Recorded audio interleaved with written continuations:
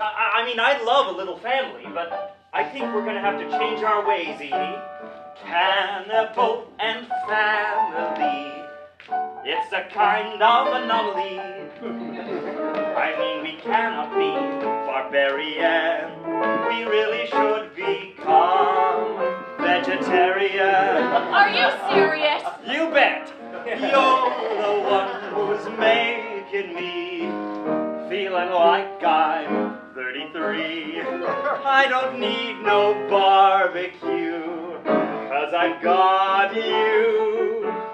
I've got you. No more sailors, no more stew, no more depopulating shipwrecks with you.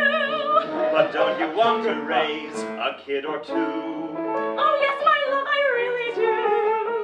Well then listen to me now. Do you want our Annabelle growing up a cannibal?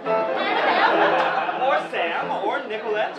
And of course we're gonna have to get some kind of family pet. A dog, a cat, a marmoset. Oh, marmoset, they're delicious. No, no, no, it's not okay. Do you see the danger in a future that way? Suppose our kitty cannibals start off by eating animals, then graduate to eating meaty, matey sailor stew. They might eat you or me. So, let's go vegetarian. It's time we became agrarian and stopped being so barbarian. Who's barbarian? We are, but now we need to guarantee that members of our family don't end up in a recipe. Don't be contrarian, go vegetarian. Not even a little hot dog? They're not even really meat, are they? Nope. You're the one who's making me feeling very frisky, oh, yes indeed. A little roadkill now and then?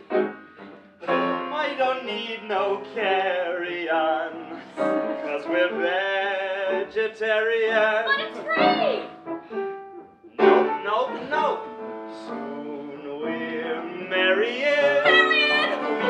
We will want to raise some kids. Oh, yay, kids! Who won't shove us in pots and slam the lids. God forbid! We can have a